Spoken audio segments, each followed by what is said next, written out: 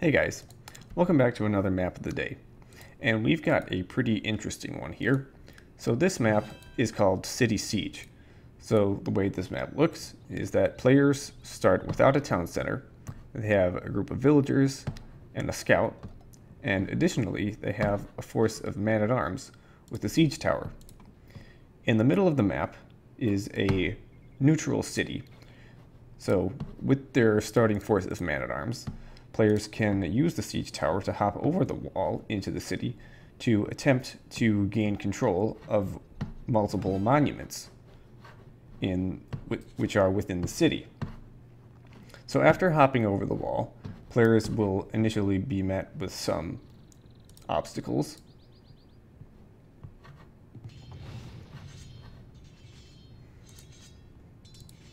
After those obstacles are through, though, gaining control of the monument will provide a resource trickle for the player which controls it.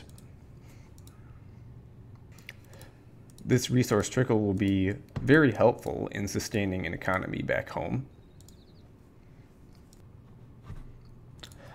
However, players don't necessarily need to use their starting force to infiltrate the city. You could potentially go harass your opponents with that starting force, and depending on the situation, it may not be worth it to have control of a couple monuments if all of your villagers back home are idle. So that's basically how the map works, and this video is going to be focusing on how to make a map like this. So let's get started. So here we are looking at this map in the editor. So let's just briefly go over how it looks. So all the players are in a circle surrounding the city. The city is a pretty consistent shape. We can keep generating and see that the shape of the city doesn't change at all with the map generation. So initially we have the outer walls. We always have a little bit of space between the walls and the houses, so that regardless of where players try to hop over the walls, they will find a way to find one of these roads that lead to the monuments that then lead into the middle of the city.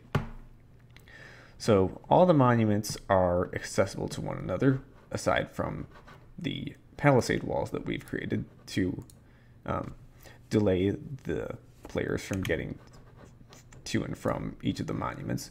So we have roads from the player lands all the way into the middle of the map, and we also have this road that connects all of the monuments, which are very precisely placed in a circle.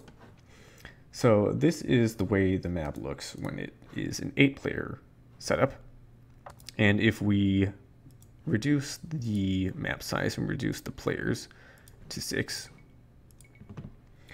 we can see that there are now only 6 monuments here, but still placed in a circular fashion. So the amount of monuments in here is going to scale based on the size of the map and the players that are present. So that was 6 players, and we'll go to 4 players.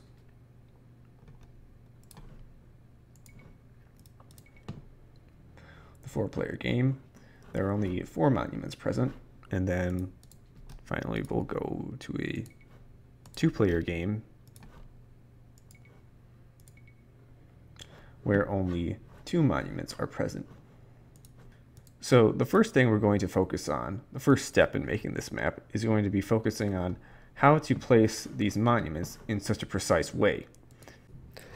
So when it comes to placing things very precisely on maps, we can think back to attributes that we have available to us in the land generation section.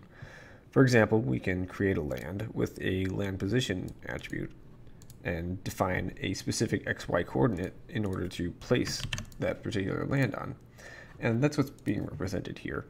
And then if we want to place an object on that land, we can just say create that object, place on the specific land ID that the land is assigned to, and then have a max distance to players attribute of 0. And if we do that, we can see that we can very precisely place an object on the map. And let's say, for example, that instead of 1 land in the middle, we had a circular pattern of 8. and we can copy over these lands and replace the one that was over here. And let's see what is happening. So, as we can see, it is creating each of those lands individually, and for each of those land IDs, it will place one object on each of those land IDs. So even though this works, this isn't really going to work for our particular case, and I'll explain why. So if we go back to the map, we can see that the connection that's being made to create the roads in the city is going from the player lands through the monuments into the middle of the map. And if we take a look at the code, that is done using a connection statement, which is create connect to non-player land. And what that does is that it takes the player lands and creates a connection to the non-player land, which is in the middle here. And we can see where that can run into a problem if we have multiple lands. So if we were to copy that connection statement and then go back to our test map, we can see that instead of creating a connection from the player land to the center, it created a connection from the player land to each of the 8 lands that we had made in our land generation section. So it is for this reason that we cannot use lands to define the circular pattern for our objects. It's all going to have to be done within the objects generation section itself, and I'll explain how to do that. So we're back in the test map, and we'll comment out these things for now. Well, let's undo until we have the land in the middle. So let's turn that back to grass. And then instead of placing a monument on that land ID, I'll just place something that's a bit less intrusive. So we're creating flag A, which is supposed to show up right in the middle of the map. So we can see that it's created our flag. And now I want to explain a couple things. So when we're dealing with spacing attributes, for example, min and max distance to players, let's instead of saying we want 0, we'll make that as 10, and then we'll increase the number of objects.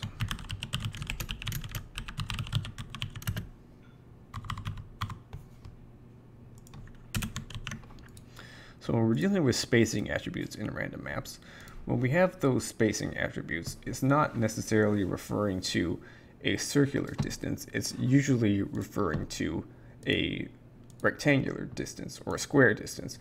And as we can see here, when we specify the max distance to players of 10, we can see that it creates a square. And that is also true regarding actor areas. So if I undo this,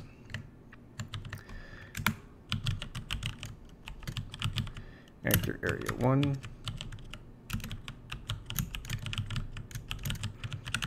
actor area radius of 10, and we'll create, instead of flag A, flag B.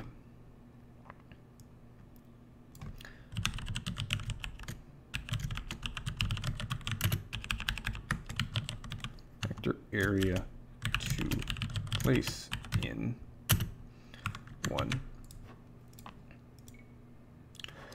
We can see that the actor areas are also represented as a square. So let's keep that in mind as we place another object on the map. So we'll copy this statement and we will create a monument.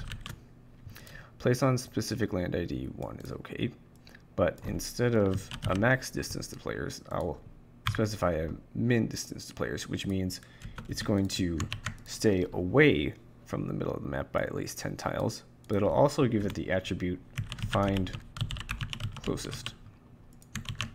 And let's see what that does for us. So what we can see is that it placed our monument 10 tiles away from the center of the map. And then if we repeat this, we can see that in all cases, when we use that attribute find closest, that the object will be placed in a direction that is orthogonal to our reference origin, which basically means if we drew a line from the center of our origin, which is flag A, to the center of our monument, it would always be perpendicular to this square that is representing the minimum distance. And so this is how we can very predictably place objects on a map.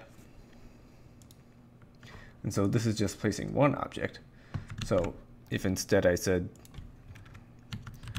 number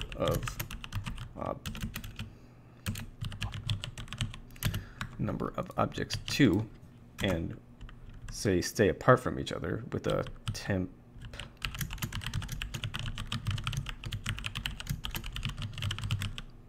min distance replacement attribute of say 15, we can see what it's going to do for us here, and it's going to very predictably place these across from each other and also orthogonal to our square that is representing our distance boundaries. And now we can see where this is coming into play, because this is very closely representing the situation where we had on a 2-player game the map City Siege. See, these are being very predictably placed with reference to the center of the map.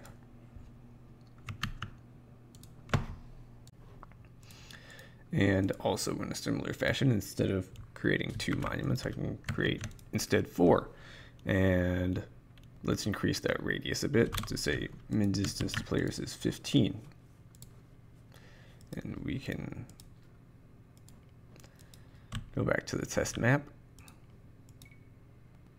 And we can see it's placing those 4 monuments all in orthogonal directions. And that's very closely representing the 4-player setup of City Siege. So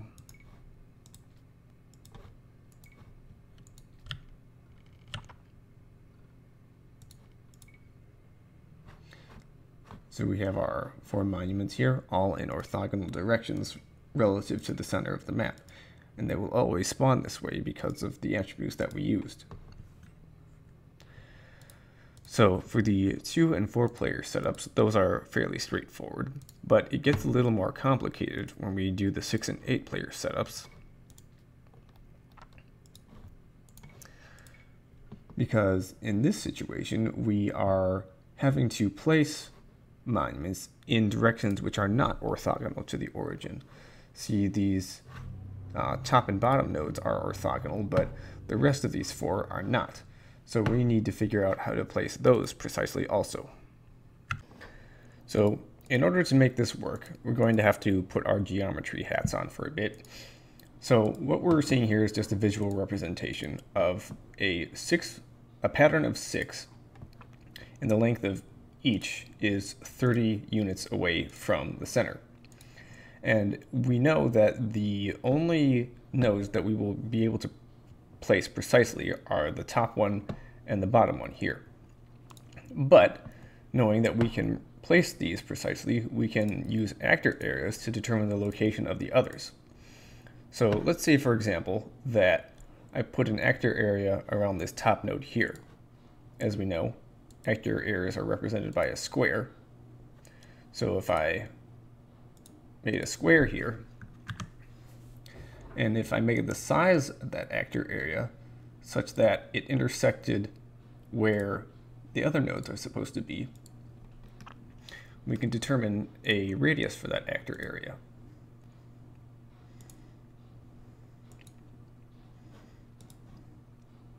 So the radius of that square would be approximately 26.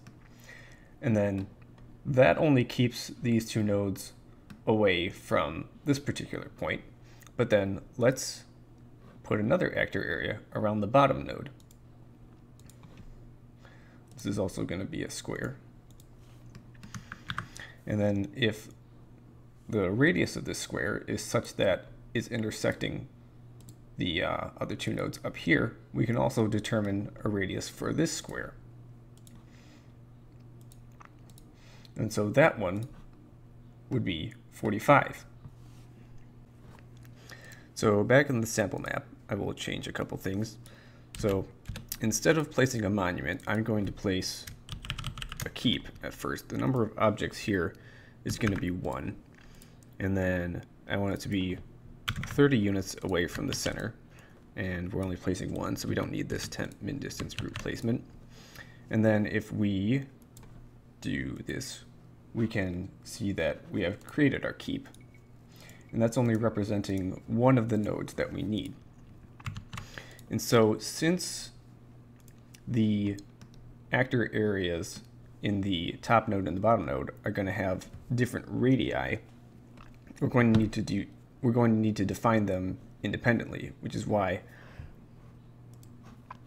we only placed one object here instead of 2, which we could have done. So in order to place the second node, I can do that and represent it by a different object. For example, instead of keep,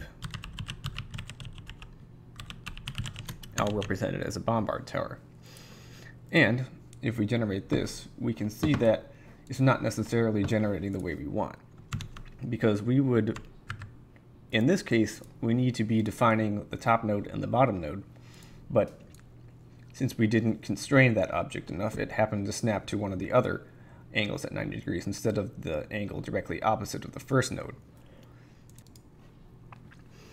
So we need to keep this bombard tower to stay away from this keep by a certain amount. So I'll get rid of this actor area here because we're going to need a couple actor areas to achieve this. So I'll give the keep an actor area of 1. Actor area radius of 0. And I'm going to go keep track of all these different actor areas because there's going to end up being a couple. So actor area is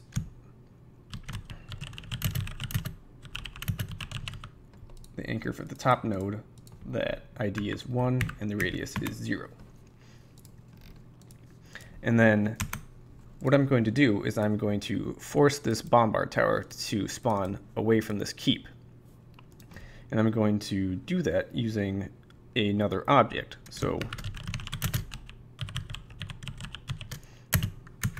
object 0 is an off-grid object, which means we would be able to spawn it even on top of this object, even though it's already taking up space. So if I create the off-grid object,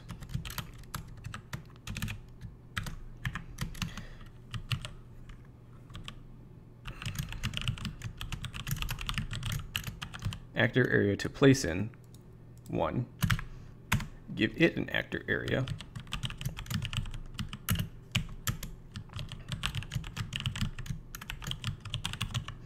actor area radius of, call it 50, and then we'll add this to the list.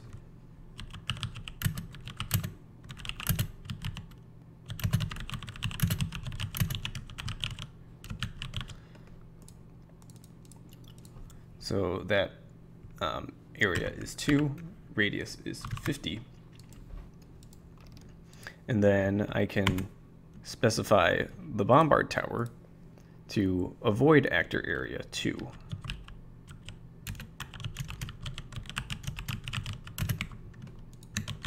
And if I do this and keep generating, we can see that the bombard tower will always now spawn in the opposite direction of the keep, which is representing our top and bottom nodes.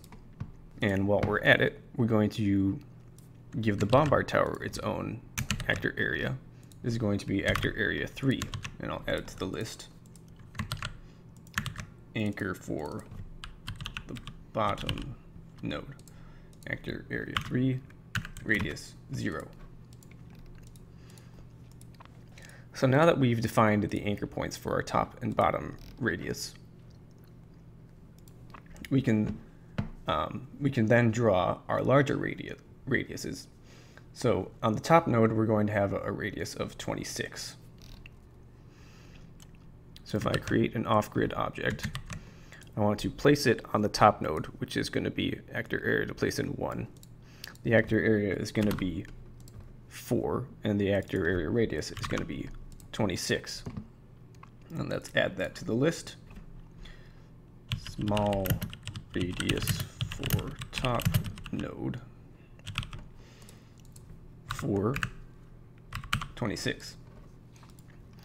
And then in a similar fashion, I'm going to create the larger radius for the bottom node. So this is going to be actor area to place in. It's going to be 3 because that's what we have specified for the bottom node. This new actor area is going to be 5, and the radius is going to be 45. And at this point, let's just do a sanity check. So let us create some flags. Number of objects. Actor area to place in 4, and then similarly actor area to place in 5. Actually, make that flag C.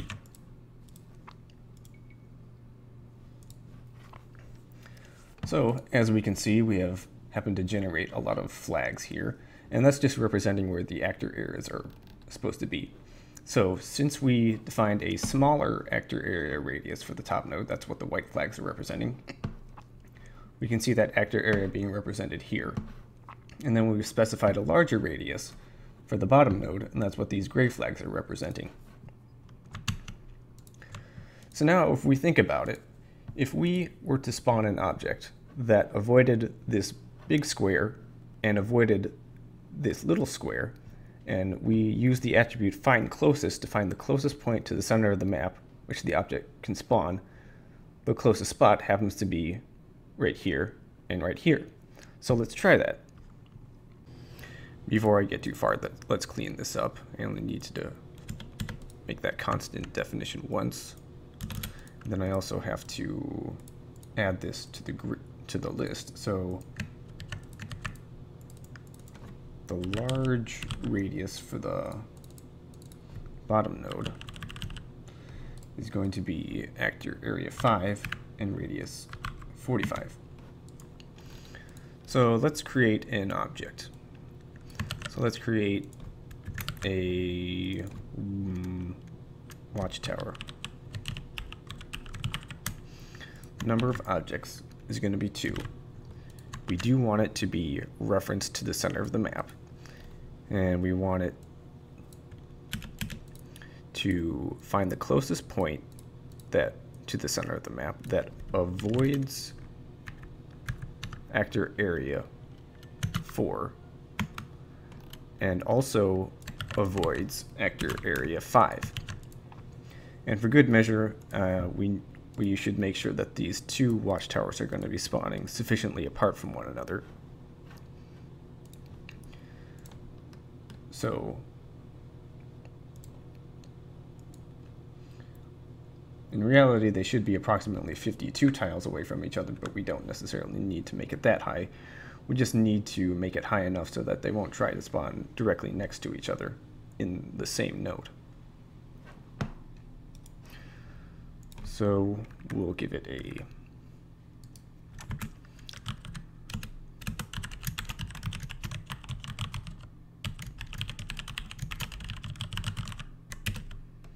min distance group placement attribute of, we'll call it 40. And then if we test our map, we can see that we have successfully been able to make those two other nodes that are exactly where the other next two nodes of the 6 object pattern are supposed to be.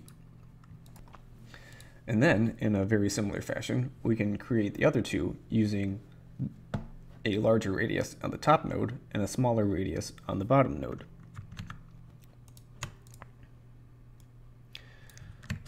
So we will create these new actor areas. So these actor areas are going to be, we ended with 5, so we'll go 6 and 7. So instead of 26 on the top node, we'll go 45. And instead of 45 on the bottom node, we'll go with 26. We'll add those to the list. 6 and 7. So this is going to be the large radius for the top node and the small radius for the bottom node, 45 and 26 respectively. And so, in a similar fashion, we can create the next two nodes, avoiding actor areas 6 and 7. And the result is, as we see here, a pattern of 6 objects.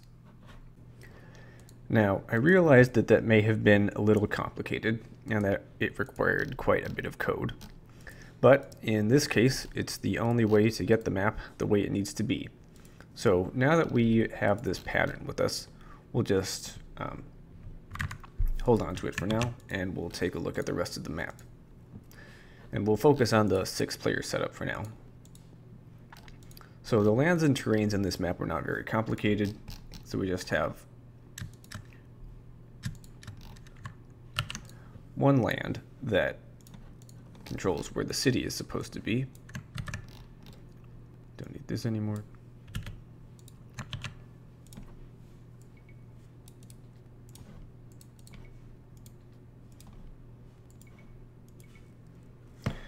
So this is where the city is supposed to be. And since we are, in this case, spawning the player lands as a circle with a radius that's very high, 48, it means that the players will never spawn close enough to distort the shape of the city. For example, if we had a smaller radius, like 35, we can see that this is a bit too close to the point where it's affecting the shape of the city. So that's why the radius is as big as it is. And then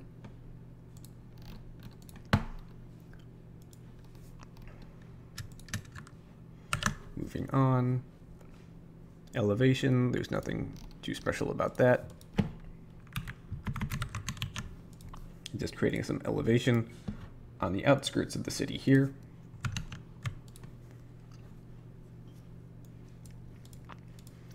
And then the terrain generation section, first up, we have a road that's going to be spawning one tile away from the dirt 2. And this is going to be useful later on when we try to put walls around the city, since there's only a 1 tile gap between the grass and the road, that we can have a very defined space to put a wall later on. And then if we take a look at the finished map, we can see that we always have a circular road within the city that is connecting all of the different monuments. And that is created using the terrain generation section also. So this is just basically a trial and error until the spacing happens to be right. So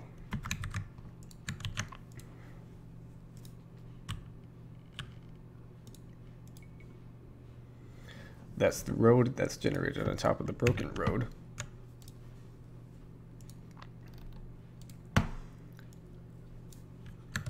And then to make it thin, we'll generate grass 3 on top of that road.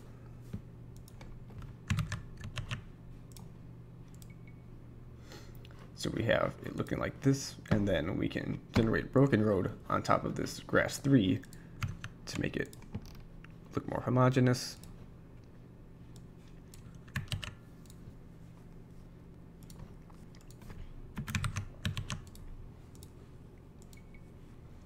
Makes it look like that. So now we have only one tiny strip of road terrain within this broken road.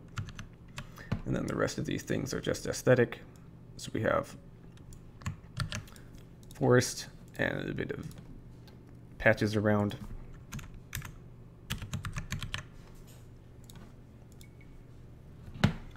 So we have our forest and some patches of other grass. And then we can get onto the connections. Now, compared to what I showed earlier in the video, there is only one neutral land in here, which is the one in the middle at position 50-50. So we will notice that when we generate this, the connections in the map look very much cleaner as opposed to the way they looked when there were 8 individual non-player lands within the map. So it just very cleanly goes right into the middle there, intersecting with the circle that we drew in the terrain generation section. So now we can start moving on to our objects section, where we can uncomment the pattern that we had made earlier. And we're going to clean it up a bit. So first we'll get rid of the flags. Flags there and flags here. And then we need to get this pattern to be placing monuments instead of the towers that we had just for placeholders. So instead of the towers, I'm going to place another placeholder object, which is an on-grid object, which is object 278. So that's going to be an on-grid object. So I'll replace the keep, the bombard tower, and the watchtowers here. So if we take a look at our actor area list, we have the anchors for nodes 1 and 2 already defined. And we also need to define the anchors for the other 4 nodes. So those were the on-grid objects. So the on-grid objects here. So we will give these actor areas also. So this is going to be actor area, where did we leave off? 7, so this is going to be 8. Radius of 0. And then this one is going to be 9 to radius 0. We'll add these to the list.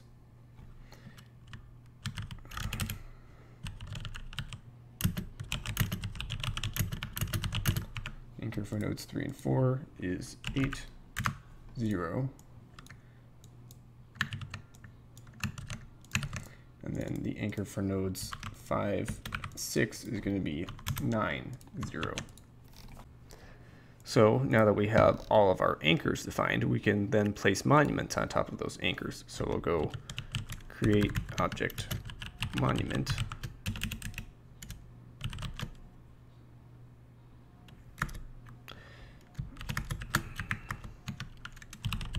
Number of objects. It's going to be, we're going to place many objects. It's only going to be able to find space for one, but we'll just do 99 just to be sure. And then actor area to place in, that is going to be one for the top node, which is going to be actor area 1. Similarly, we're going to place in actor area 3, which is for node number 2. We're going to place in actor area 8 for nodes 3 and 4. And then we're going to place in area 9 for nodes 5 and 6. And so if we generate this map, we can see that we now have monuments as a pattern. And we're going to add some other attributes to these monuments. So if we recall, when we have our finished map, we can see that there are two things at play here. So there are palisades that are surrounding the monument, and there's also a spacing attribute that keeps all objects from spawning too close to the monument and crowding the path towards it. So we will give the monument an actor area. Where did we leave off? Left at 9, so make this one 10. Actor area radius is going to be 8.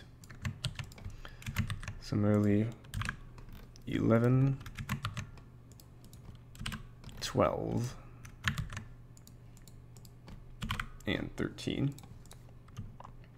This is going to be monument for node 1, 2, 3, and 4, 5, and 6, 10, 11, 12, 13, each with a radius of 8. And then we're going to give it also a min distance group placement attribute of 6, which means when we spawn houses in the palisades later on, that they will stay away from the monument by that amount.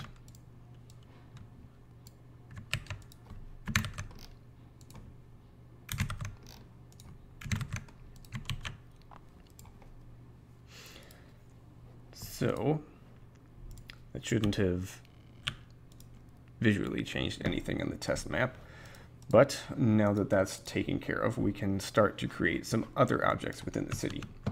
So let's start with the wall that's going to be placed on the Dirt 2. So we will create an object, and the first thing we're going to consider is the fact that when we spawn houses in the city later on, we want them to stay a certain distance away from the wall, and then we're also going to be spawning some keep towers that are going to be spawning very close to the wall. So we're going to first create a temporary wall, number of objects,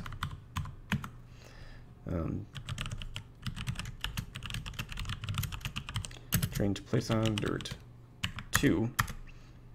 Actor area will be 14,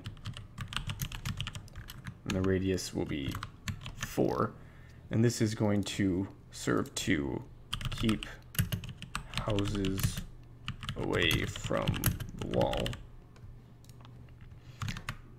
which is 14 and 4. And then after we've done that, we can create the wall itself. Fortified wall, same attributes except the actor area is going to be different. Actor area 15, radius of 1, and then keep towers close to wall, 15, 1. And then in addition to that, we'll give it a set Gaia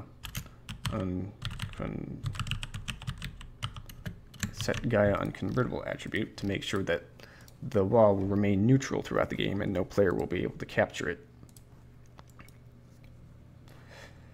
So we can see it created our wall here, and then next we can create some houses within the city. So we're going to be generating the houses on the broken road and not the main road, so that the main road will still serve as a path for units to get through the city. And instead of generating generic houses, we'll generate Imperial Age houses, which is object 464.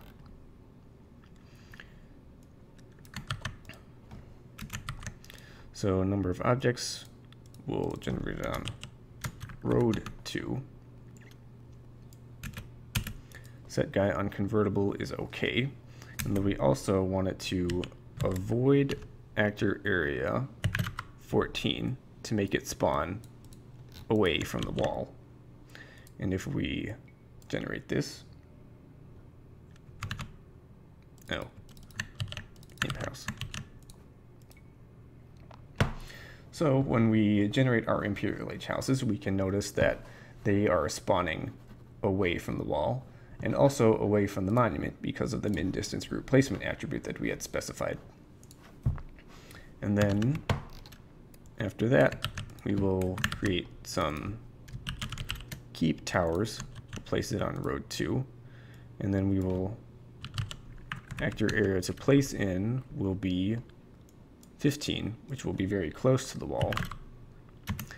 And then In addition to having set Gaia unconvertible, we'll have a temp min distance group placement attribute of 15 also, to make the towers spawn a bit far apart from each other. So we can see it created some towers for us here. And then in addition to that, also within the city we have some trees for tree objects for a decorative purpose. So when we generate this map, we can see that we have some trees in here. Notably, these trees are not able to spawn on road terrain, which is why we first have to place them as temporary objects and use the second object attribute to create the tree afterwards. And then aside from that, the only other objects that are going to be within the city itself are going to be the palisade walls that are going to be surrounding the monuments. So let's create object palisade wall. Number of objects is going to be very many. Actor area to place in, and we are going to place them near the monuments. So that is going to be actor area 10 for the first monument. And we also want a set Gaia unconvertible attribute to make sure that the wall will remain neutral. And then similarly 11, 12, and 13. So we can see it created our walls here, one around each of the monuments. So now that we've finished creating the objects inside the city, we'll create the ones outside of the city. These ones are not particularly special. They're placed just as normal resources on any other map, except for the exception that they will avoid spawning too close to the wall by avoiding actor area 14, the same way as the houses within the city do. They'll just avoid it in the opposite direction. And then with that, the map is not quite done just yet. So it's important to know that monuments don't generate a resource trickle automatically. In order to enable a resource trickle, you have to generate a certain object. That object is object 1639, and we'll just generate that at the beginning for good measure. So we have to set place for every player, and that's what's going to enable the monument to generate resources for the player that controls it. And then the final thing that we're going to do is to make players aware that there are monuments in the middle when they start the map. We're going to place map revealers, which are on these monuments, so that only the monument will be revealed, but everything else in the city will still be hidden. So, lucky for us, we have actor areas already present, which will define where we can place those map revealers. So let's go back into the script.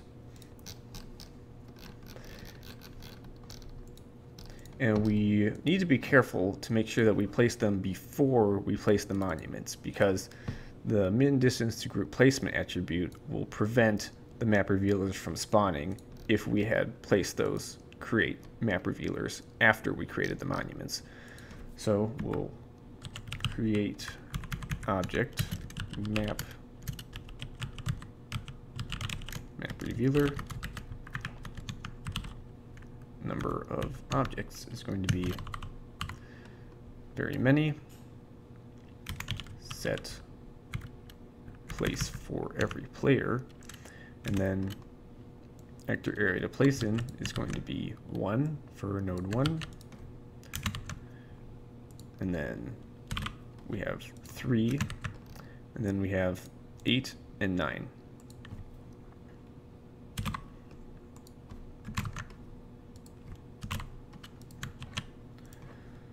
So we can generate that, and then to make sure that the map revealers are showing up, we'll test the map. And we can see that the monuments are revealed while the rest of the map is still hidden. And with that, I believe we have a finished map. So this was a tricky one to make, but very satisfying to have a finished result. And what we can take away from this is the fact that we can control objects very precisely using actor areas and find closest attributes. It can become rather code intensive at times, but if you are very methodical and you're good at keeping track of all of your different actor areas, it ends up actually being much easier. So I think with that, I think that's all I have for this video. So as always, thank you for watching, and I'll see you next time.